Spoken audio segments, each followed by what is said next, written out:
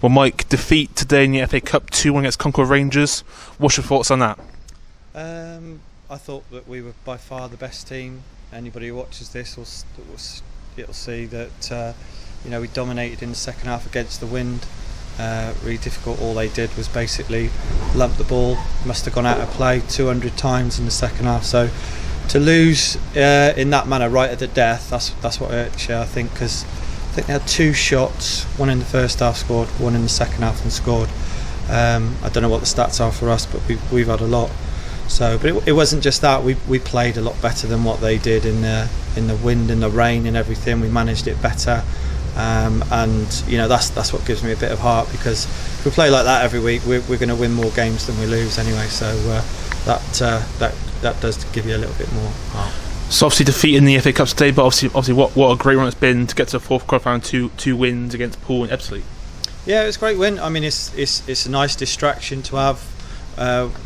When you're out, obviously you can concentrate on the league, which is the big thing for everybody. We've obviously got Dartford on Tuesday, and like I said, if we keep plugging away like we did, we'll be fine. Obviously, Luke Ross with a challenge in the second half. What's the latest on him? Well, I don't want to get into the realms of the refereeing again, because it wasn't great. I think the lad should have got sent off for that challenge, considering what we've had Callum Gunner sent off for against Ebbsfleet. It's the inconsistency of the referees that is very, very disappointing at this level. But they should be down to sort of like 10 men, even 9 men they could have been down to today. So disappointing from the referee's point of view. But from our point of view, really pleased the way that we battled on, and we'll be all right if we keep playing like that. What's the latest on obviously other players come out to full fitness? Denny Greenslade's getting a little bit better. He's had no reaction to the jab. He's done a little bit of training last week as well, which is good to see him.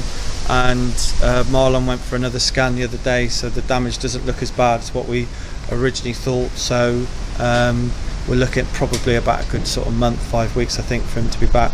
Brunty's got a little bit of a thigh strain at the moment, so we missed him a little bit. But in saying that, Zeb played really well today. So pleased for Zeb, because he's come on last week, scored a goal, and he looks a different player at the moment. So I'm really pleased for him. So back to league action on Tuesday. Back at home against Dartford, National League South. What should prove that game on Tuesday?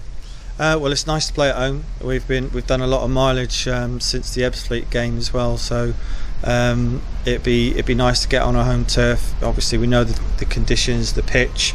So hopefully, if we can knock it around, play the football what we have been playing, then we should be good value for that.